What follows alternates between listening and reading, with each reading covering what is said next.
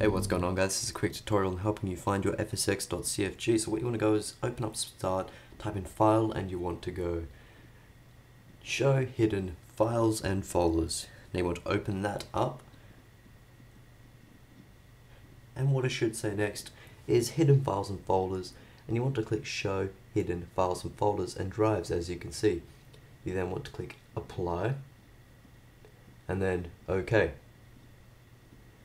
Now we want to go back to the Start menu and go to your personalized folder, which is Jack Martin in my case.